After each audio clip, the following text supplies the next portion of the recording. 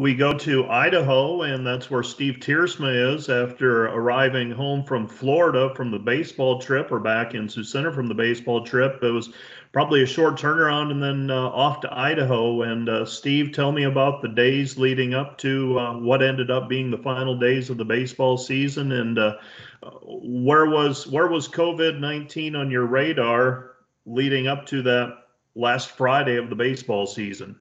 Yeah, it really wasn't on my radar at all, actually. We were in Arizona, actually in Tucson, and we heard of what was going on, pandemic, and I just thought it was going to be a wave and pass over.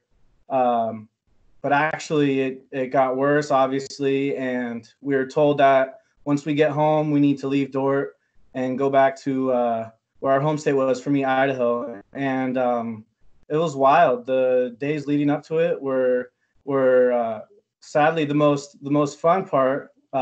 Sports and playing baseball with my brothers on the team, and then all of a sudden it was over. What what was the emotional state of the team, I guess, knowing that you were going to have things shut down on that Friday? It was sad. We could definitely tell. I could definitely tell that people weren't ready for it to end. It felt like we're just getting started with Coach Bacon leading us. But for me personally, I still had a feeling somewhat that we were going to come back. It wasn't the end. It was just going to only be a little setback. But then a couple days later, we got the news, and then that's when it was really tough. That's when it hit the most. Take me through, you're a senior now. Take me through being a high school senior, making a decision on where to go to school. What put Dordt University in front, and finally making the decision to come there? Yeah, it was actually a roller coaster for me. I didn't start out at Dordt. I started out at College of Idaho, and then decided to come to Dordt based off of just some reflection, and it was the best decision I ever made. Coming here, the connections I have, the people I met, the coaches I've learned from, they've really shaped how I'm going to live for the rest of my life. It's not just a one-stop journey. Instead it's picking what you're going to do for the rest of your life and who's going to influence you in that way. Your baseball season cut short, went through a coaching transition this past year. It seemed like the baseball team, you were playing some pretty good baseball when the season came to an end. You took some losses, maybe didn't have quite the pitching depth we had hoped for, and that takes a while to build that up. But it seemed like this team genuinely liked being around each other. Is that accurate? Oh, absolutely, absolutely. It was a unique experience. The shift from last year to this year was massive. It was incredible, and I think I haven't talked about the cornerstone which we built the foundation for the upcoming years, and it's exciting to see where they're going to be. I'm a little sad I won't be able to be a part of it, but my younger brother just committed to play baseball there, so I'm excited to support him and see where it goes.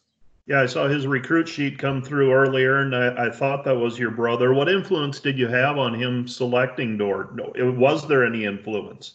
I really just tried to help Matthew and and tell him that pick a college that best suits you. And obviously, he came to Dordt, got a scholarship, and loved it. Loved Iowa, loved the community, and I kept telling him, I've seen you support me. I've had you support me for the past 4 years at Dordt, and I'm more than happy to support you. So I might be done playing at Dordt baseball, but I'm definitely not done with the program itself. So I had little influence on Matthew, but I'm happy that he chose Dordt and gets to work out there.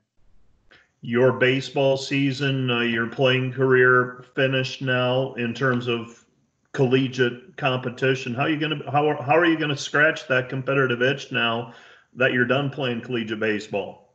It's tough. It's definitely tough. But like I've said, I have so many people supporting me in the past, and now it's my turn to support them. I'm helping Matthew work out, trying to give him a couple tips on what baseball is like, what college baseball is like. I've got a younger brother, so I can kind of help him a little bit too. And then always living with three brothers, it's kind of difficult to get rid of that competitive edge. So it's going to take some getting used to for sure, but I'll find a way to do it somehow and support everyone else who has supported me along the way. You are in the midst of finishing up your final semester. You're online. You're on track to graduate. What did you study while you were at Dordt, and what are you finishing up? Yeah, so I went in as a communication major. So I'm finishing up communication, but now I have a minor in HR business. Okay. And what are the plans after graduation in May? Well, kind of going back to the question a while ago, I want to still stay in sports. That competitive side's too much in me, so I'm going to stay in sports. I'm either going to be a communication director for the Idaho Steelheads, which is a hockey team here, or the Boise Hawks, which is a rookie league team for the Colorado Rockies. What does that job look like? What are those? What are the skills? What do you need to do those jobs? A lot of it is relaying, is being the mediator between the team and the fans. So that is media products or coming up with a calendar for special events, and trying to give that connection to the team as much to the fans as possible.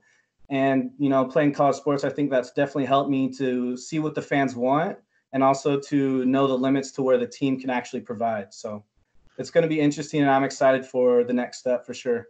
How did you get connected with those organizations? Yeah, so I actually have a good friend who works for the Steelheads and works for the CenturyLink Arena where they play. And he definitely connected me to them. And then he also has the same connection to the Boise Hawks organization. So it's all about those connections. Steve, I wish you the best. Finish up your semester well. Thanks for taking a few minutes to talk to me, and best wishes as you transition into sports media.